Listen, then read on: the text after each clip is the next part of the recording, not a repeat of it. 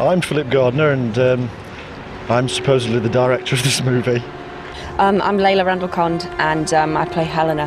My name is Andrew Goff. My character is Alistair. I'm Corian, and I'm playing the character of Mark Godwin. I'm Nick Spencer. The character that I'm playing is the Man in Black. I'm Susie Deakin. I play Mary's dead ghost spirit and also the head White Witch. I'm Tony Rotherham, and I play Alphonse and the High Priest. Hi there, my name's Simon. I play a local guy in the Stone, you know, like a paranormal kind of person. I'm Sarah Dunn, and I play Charlotte in the film. I'm Dapsy, I'm a rap artist, and I play Tony in the film. I'm Wes Dolan, I'm a musician and singer, and I play Craig in the film.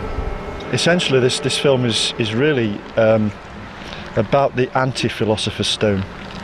I had the concept that there was an opposite to the Philosopher's Stone, that there was what we humans would call evil, but in truth that comes from within us. So this stone is something that's really within us. So it's, you know, it's kind of psychological, but it brings on paranormal, what we humans call paranormal experiences.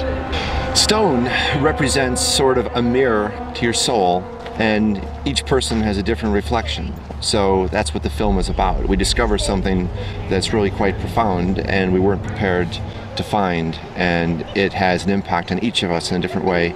The stone means to me pure evil, darkness, the abyss, all evil put into one place.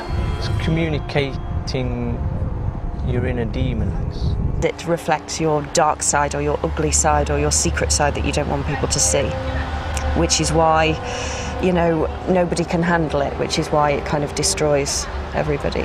The stone to me, you know, is the notion that there's stuff hidden inside everyone that doesn't always, but can come out at some stage, and it's not always what you like to see. You know, everybody has secrets, and some of us, and I think many of us have dark secrets, which are things that you don't really want people to know. And the stone can bring those things out of you, can drag them out of you and expose them and confront you with it. And I think that is terrifying.